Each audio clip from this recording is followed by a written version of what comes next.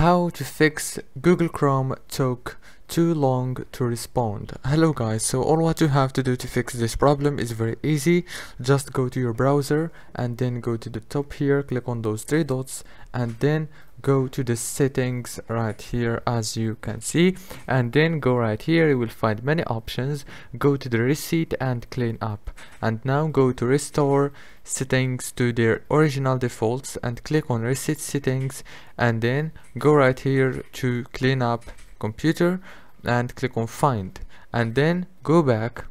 And now all what you have to do is go to the top here again, but this time go to the history option and click on it, then click on clear browsing data and choose all time and make sure to check all those options, and then click on clear data, and your browser is gonna be more faster and it will respond faster.